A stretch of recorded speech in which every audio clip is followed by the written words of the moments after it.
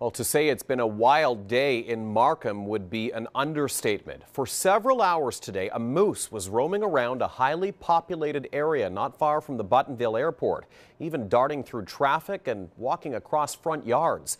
Let's go live to CTV's Mike Arsalides. He's just back from Markham with the full story tonight. Mike? And what a day it was, Tony. Police were led on a wild moose chase. And at one point, the Ontario Provincial Police considered shutting down Highway 404 to stop potentially the lost moose roaming the streets of Markham from being hit by oncoming traffic. From the tarmac at Buttonville Airport to busy streets just east of the 404, tense moments for a young moose lost in the city of Markham. I literally came out the door and this moose came flying right into the field. No, I was very surprised to hear there's a moose on the loose. For more than 8 hours, police and wildlife experts tracked the moose's every move, on the ground and in the air, watching it dodge cars and trucks, trying to find its way home to the wild. We want to back off, use our UAV, locate it, let it settle down, and get the MNR in there, and hopefully they can tranquilize it. We're 10 feet behind them.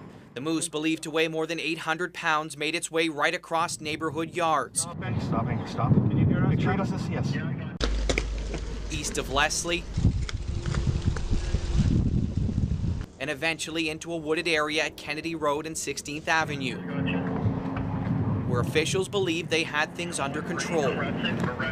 We're trying to keep it in a place where it's nice and contained and relaxed and calm. As soon as that animal gets frightened, his first reaction is to run. So we're trying to keep that animal in a place where it's safe and the public is therefore safe.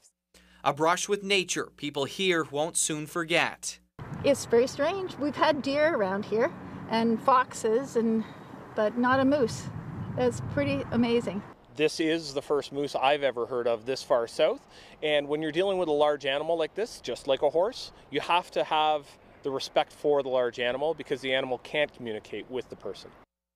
I give that jump over the fence a perfect 10 as it stands right now. Police are still on scene. However, they're letting the animal be right now because with the absence of all that commotion, they're hoping it'll calm down and make its way eventually back into the wild. In the time being, police have the scene and the MNR will be called in if the situation calls for it. Reporting live, I'm Mike Arsalides. Tony.